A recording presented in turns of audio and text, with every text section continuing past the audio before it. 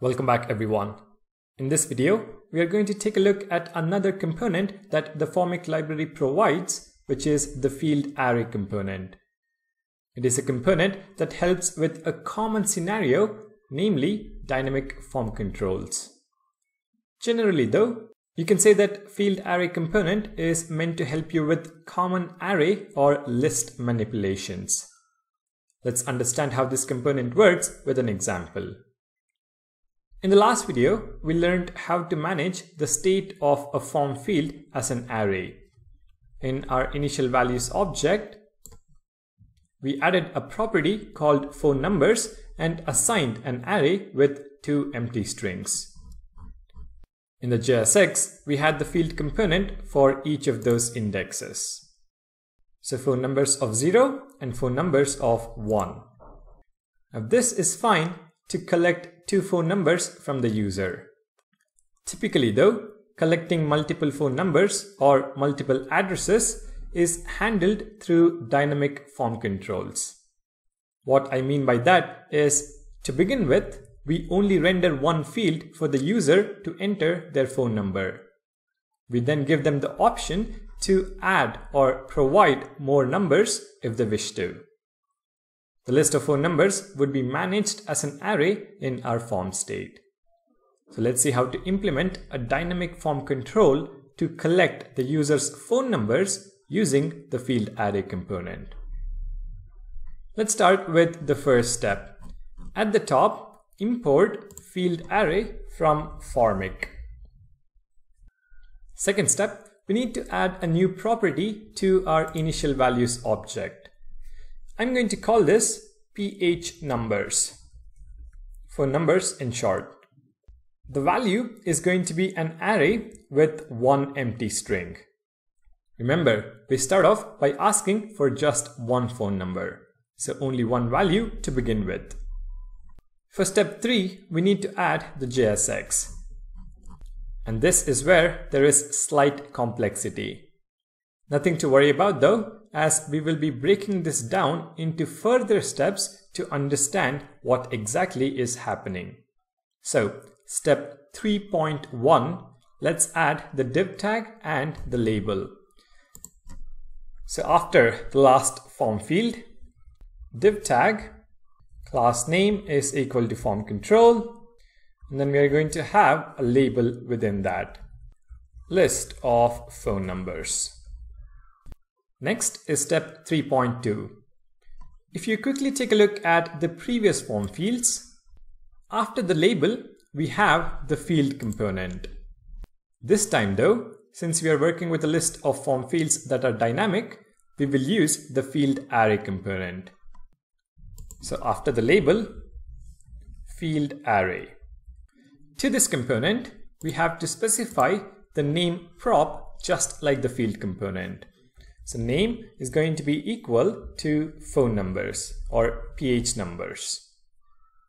Now this is the property we specified in the initial values object. Alright, step 3.3 is where the actual heart of this video is present. To be in control of this dynamic form control, we need to use the render props pattern for this FieldArray component. Now this is similar to the render props pattern that the field component also provides, which we had a look at for the address form field in one of the earlier videos. If the term render props is confusing to you, just think of it as function as children. So in between the opening and closing tags of the field component, we have a function. This function will automatically get some props, and then using those props, we will return some JSX. This is what we will do for our FieldArray component as well. Function as children. So in between the opening and closing tags of the FieldArray component, curly braces, and then add an arrow function. This function will automatically get some props that we can use in our JSX. Let's call those props as FieldArray props. Now before we proceed with writing the JSX, I want us to inspect and understand the structure of this FieldArray props object. So I'm going to add a log statement, console.log FieldArray props, FieldArray props, and then return a simple div tag for now.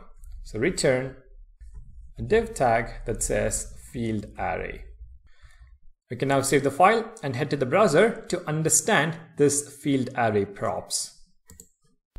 In the console, if I expand the object, you can see that we have a few properties and a lot of functions or methods.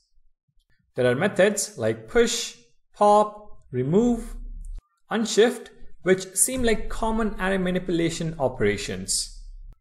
We also have the form object, which is basically everything we need to manage the entire form. Now there is a lot in here, so let me narrow down our focus points. For our example, we are interested in just two functions and one property. The two functions are push and remove. Push we will use to add a new phone number, and remove we will use to remove an existing phone number. Pretty straightforward. The form property, on the other hand, we need to go a few levels deep. If I expand the form object as well, we can see the values property. And here is where we would find the values for our ph numbers fields. We need this particular property to be able to render our JSX. Let's go back to VS Code and do that now. In fact, let me hop between the browser and VS Code to write the next 3 lines of code. At the moment, we have FieldArray props. If we go back to the browser, I mentioned that we need push and remove functions and the form property. So let's destructure that first. So we are going to extract push, remove, and form from the FieldArray props. Next, let's dive deeper into the form object.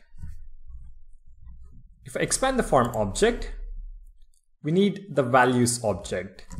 So back in VS Code, we extract values from form. And if we go back to the values object, we need the ph numbers property. So values.ph numbers, which means we destructure phone numbers from the values object. Alright, we now have everything we need to write the JSX. Currently, we are returning this dummy div tag. Let's change that. What we have to do is iterate through this phone numbers array and render a field component for each value in that array.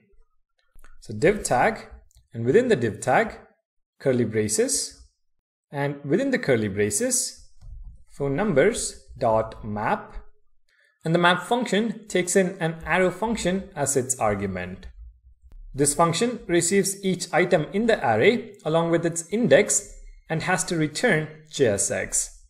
Let's call each item as phone number, call index as index, and it needs to return JSX.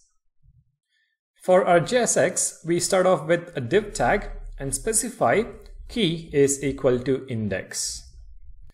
Within the div tag, we use the field component.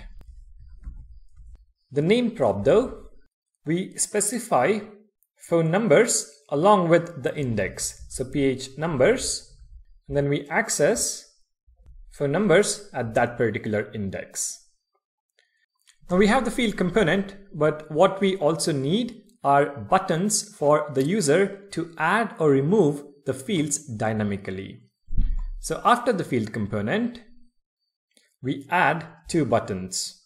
Button, the text is going to be the minus sign, type is equal to button, and similarly the second button, the text is going to be the plus sign. So the first button to remove an entry and the second button to add a new entry. The click handlers for these buttons, we're going to make use of remove and push functions. So on click, an arrow function, and we need to remove at the particular index. And on the add button, on click is going to be equal to an arrow function where we push a new empty value into the array. And that should be it. Let's save the file and test it out. On page load, if I scroll to the bottom, you can see that we have the form field to accept a phone number. I'm not going to worry about the styling for this. Let's just understand the functionality, and the styling is up to you. So we have one form field and a plus and a minus button. Let's enter some values across the different fields and click on submit.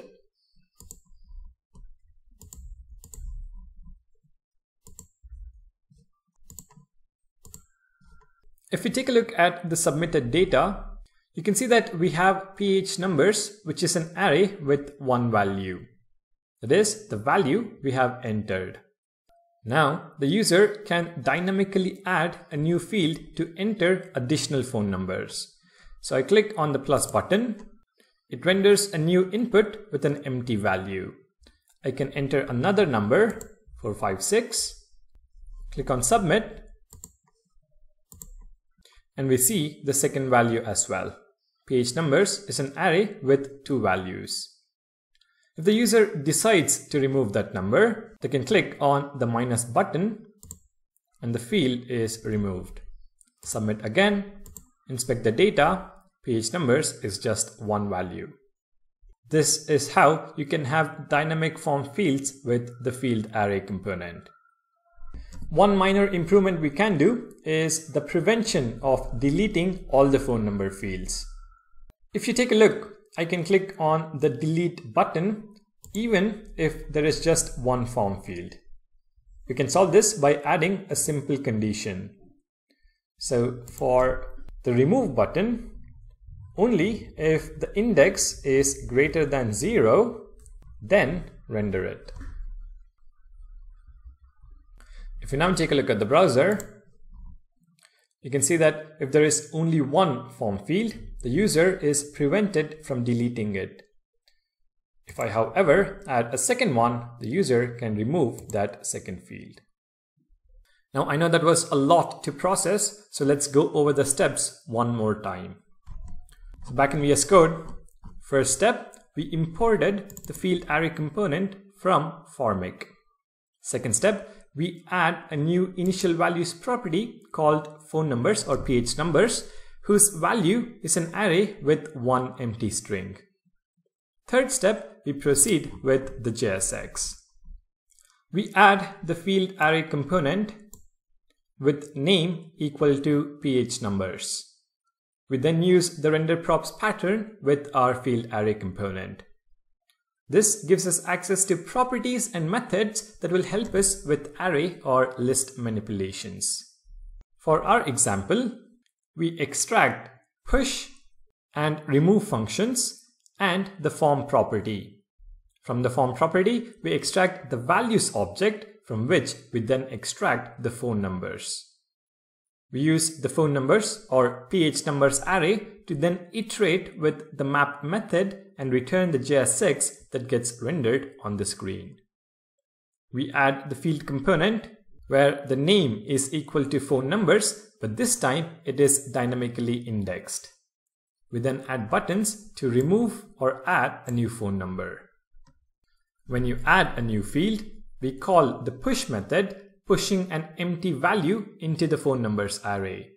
So the map method will now render another field component with an empty string.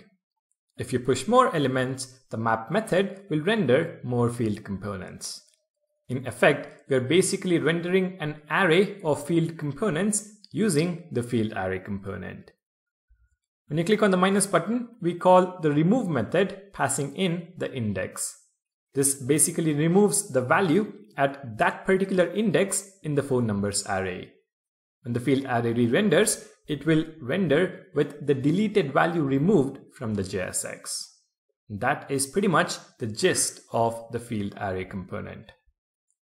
Again, if this is slightly difficult to understand, watch it a couple of times or revisit this after you've watched the entire series. Once you have the overall picture of Formik, rewatching videos will make much more sense and help you understand in lesser amount of time. Anyway, thank you guys for watching. Don't forget to subscribe, and I'll see you guys in the next video.